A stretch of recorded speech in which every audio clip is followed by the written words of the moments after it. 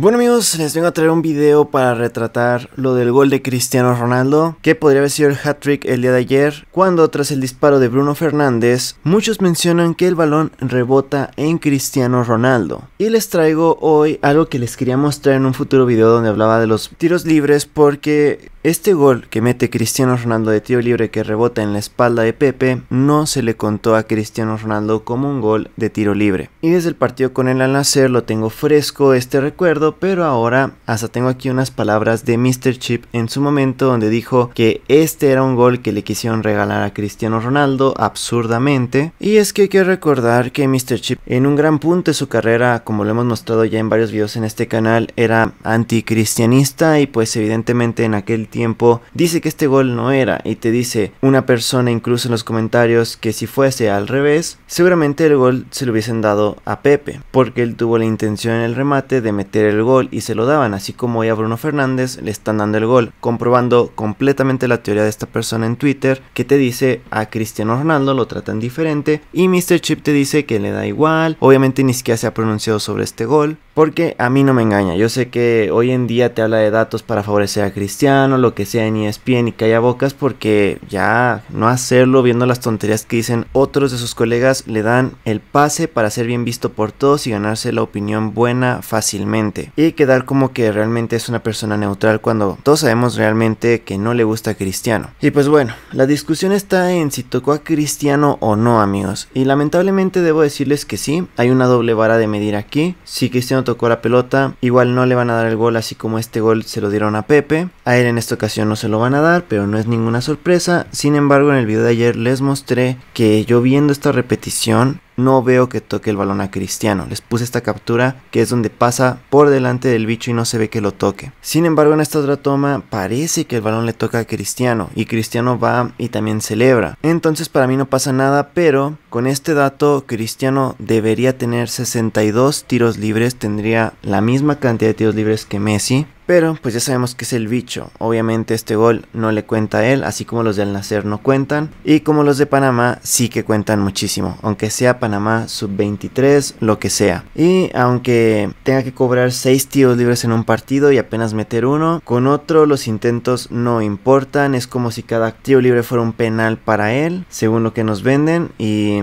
pues les dejo aquí las palabras de Jorge Deli Valdés, donde menciona algo que muchos también mencionaron en el video de ayer, que a Messi le estaban regalando tiros libres y parecía que querían que metiera un gol de esta manera.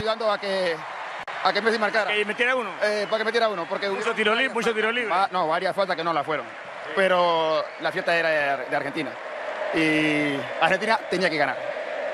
Okay. Y pues nada amigos, trayendo factos nuevamente a la discusión. Creo que las pruebas son contundentes y bastante obvias. No es victimismo, es la realidad. El que no quiera verlo pues tampoco me sorprende, pero ahí están las pruebas amigos. Así que nada, ustedes comenten acá abajo lo que piensen. Recuerden seguirme en Instagram y Twitter. No olviden compartirlo y suscribirse, porque nos vemos en el próximo video.